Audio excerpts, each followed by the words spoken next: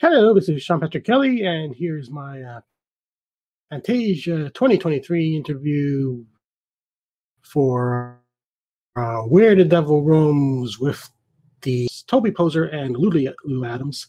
The film had its world premiere at the Fantasia Film Festival, and they're previously best known for their films The Deeper You Dig from 2019 and Hellbender from 2021. I hope you enjoy this interview. Okay, so how did the idea for the film come about? So the idea for this film came about maybe 3 years ago. I kept having this reoccurring nightmare about this clown that kept popping up at the side of my bed because I watched American Horror Story season 4, Freak Show, and the clown in it was so terrifying that I realized I kind of had to explore that nightmare a little bit more. Like, you know what? Maybe the clown isn't so bad. Maybe he has a family, and so I kind of brought that to the family. Like, hey, what about a story about like a clown and his family, like traveling on the circuit, and like they're actually the protagonists and not the bad guys. And they kind of loved the idea, and we started throwing it around and realized, you know what? We're not going to do a clown story, but we are going to do a carnival family. And I'm just super happy with the way that the idea and the nightmare evolved into something beautifully weird.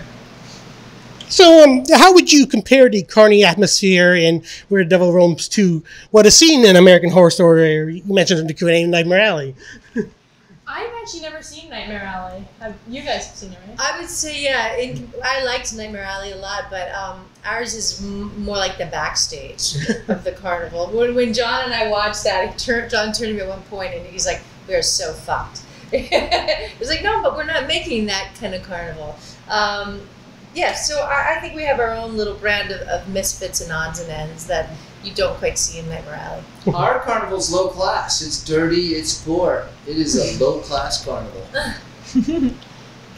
Okay, so what are the advantages and challenges of directing as a family unit? Advantages, you could be eating a peanut butter jelly sandwich and be shooting 5 minutes later because the clouds are right, or because there's a bear outside your window when you live in the mountains. So that is really damn convenient.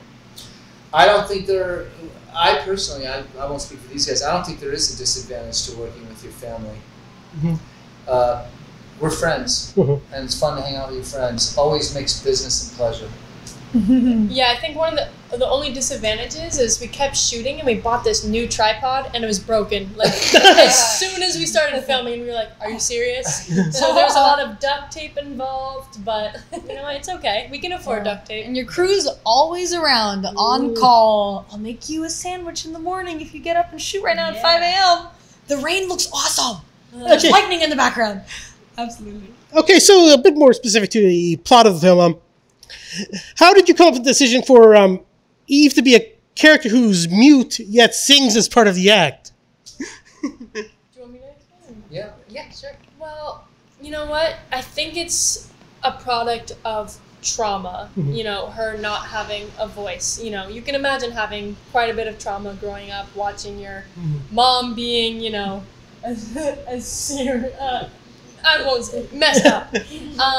But we still wanted to have her have a way to communicate and, you know, send this story along. What was some of your guys' reasoning for? Yeah, I think originally we thought, well, what if people say, why would this daughter stay with this family, you know, when she's exposed to so much violence? And we thought, well, maybe she just really needs them. So we thought maybe this child is someone who can't communicate on her own. I think in the end, it was interesting that for me, it's both that she is traumatized to the point that she doesn't speak, but then on stage she has control. That's where she expresses herself. It sort of gives her private dream. And this movie is about a question. Is she a good angel or a dark angel? And angels sing. Yeah. So you mentioned trauma, so I think clearly the character of Seven is a very traumatized character. You have the flashbacks to, I'm guessing, the First World War.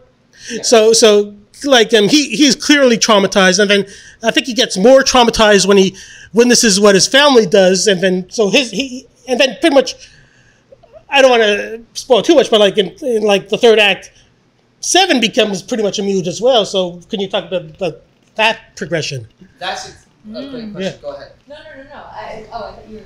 I'm just saying it's a great point. Yeah, it's a great question. Look, this movie's about loving your family no matter what. Yeah. No matter what their dark secrets, no matter what trauma they've dealt, and no matter what trauma's been dealt to them. And Seven needs all these characters pay. We wanted to make a violent movie, but we also want our violence to be balanced with payment. All these characters pay for their violence and their acts. Seven loses his greatest asset, which is his mind. That's the hardest payment you can pay. Maggie loses her greatest asset, which is her powerful body. So that's, without giving away too much of the movie, why Seven becomes who he is. And then it's up to the daughter to decide whether she can be a good angel or a bad angel to fix it. Yeah, and just so I can clarify, the poem that is repeated through the film, you wrote that? Yes. Yeah. Because it does sound like something that could have existed back then. Thank you. This lyrical queen. Well, it was similar. Like in the Deeper You Dig too, we also had an old sounding poem. It's I kind of like the old English. Also, well, I know it's from like Hellbender previously is that music's a big role in your film. So, how would you say that music plays a role in Where the Devil Roams? I think like we're not people that really follow like a script, 100-page script, and every line needs to be hit. But our structure is our music. One of the things that guides us throughout the filmmaking process is this song is going to be here, this song is going to be here, and this one is going to top us off right in the end. So it's something that we can rely on, and is also a really comfortable like storytelling avenue for us with its lyrics, and it's just, it feels like us, it's home. Trying to figure out how to say this without spoiling too much, but so just pretty much like Maggie's main character trait. So how will you talk about that? Oh yeah, I think so. It gets safe to say that Maggie has a compulsion, and it's a bloody one, and her family accepts her. We love conflict to overcome and to show how much people love each other by managing that conflict. Like she's married to a former doctor who cannot stand the sight of blood anymore, and Maggie very much loves the sight of blood. The funnest thing about making horror movies is that you can use extreme situations to talk about regular situations. So Maggie is a very flawed person. Now, she loves killing people. We can say that. That's what the movie's about. And she loves killing people. And this family can get around it because they love her and she loves them. This is what's so fun about making the art of horror is that's kind of every family has to overlook. These kids have to overlook my problems to love me. They have to say, yeah, Dad's got issues, but I love him. And no, but really, and that's all families have the same thing. We all choose, do we want to look over each other's curses and still love them, or are the curses too much? Because John was probably born to be a serial killer. That's just. And thank God I'm married and have these people here to just keep me just to put it in movies. Well, I think Maggie should have been able to recognize maps more easily, or flags. I mean. Yeah, she's not the sharpest tool in the shed, but she knows how to use it. Yeah. That's how Okay, so what's next for you?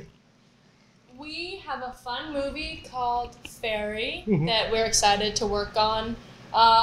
Can't say much, but we do love to make films that kind of connect to what's going on in our real life. And one of the things I've been doing the past 2 years is fashion modeling, and it's a really fun world.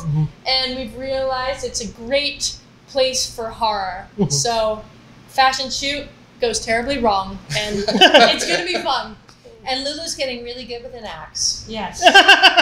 And we're so excited to have Lulu. Like it's so fun that we got to work with Lulu for Where the Devil Roams, and now we get to work with her for Fairy, and it's just great. Like as 4 of us, there's something special. Okay. All right, that'll be it. Thank you so much.